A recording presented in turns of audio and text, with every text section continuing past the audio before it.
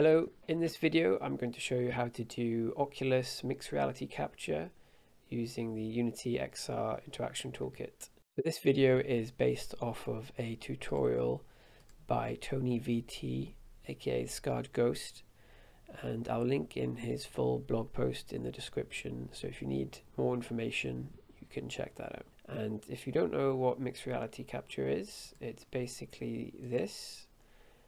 So it's a technique developers can use, and it will allow you to show what the user is experiencing inside of the virtual environment. So developers can use this plugin from Oculus, and if you've got a green screen and a camera, then this is the end result that you can create. So the first thing you'll need is OBS software. Okay, so once you've got that installed on your Quest, you'll want to install the Mixed Reality Capture app. Okay, so install that onto your Quest, and then the final thing you'll need software-wise is the Mixed Reality Capture tools. So go ahead and download that.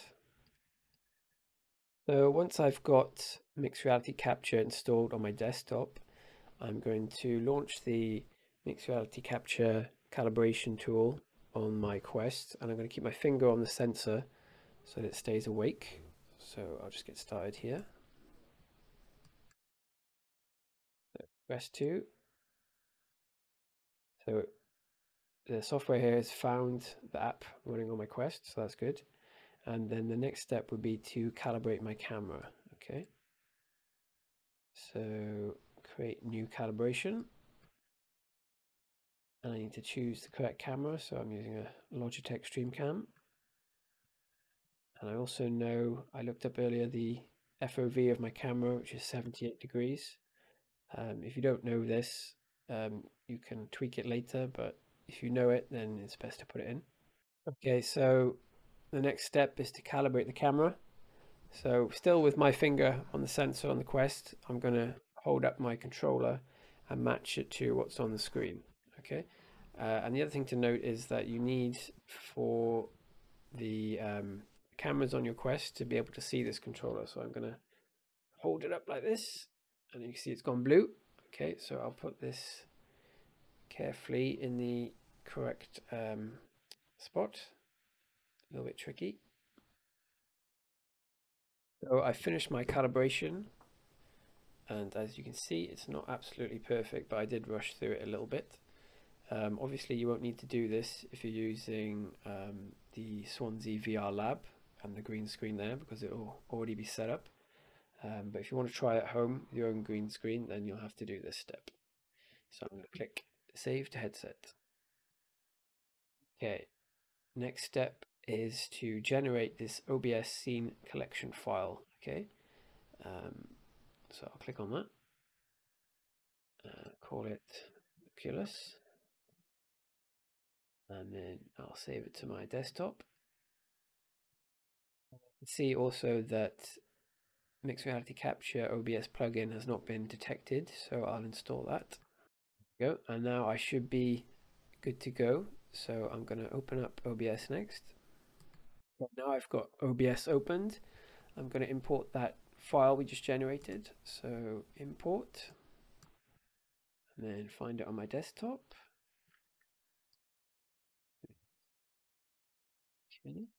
Okay, now the scene is installed. I can select it from the scene collection menu, Quest MRC, and we'll come back to OBS later, but now we need to set up our app.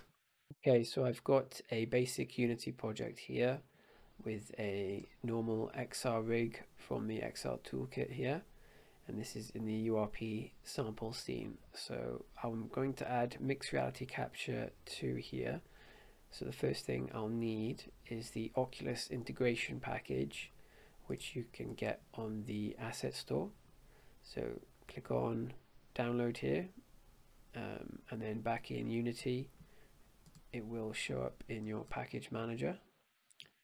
And then when you go to download and then import, so when it comes to import the package, Oculus integration comes with a lot of features you may not necessarily need. So for the mixed reality capture, all we need is the VR folder. So click on that and then click import. So the Oculus integration comes with a mixed reality capture example scene, which you can deploy to your device to check everything's working correctly. I'm going to skip that and just try and implement it here.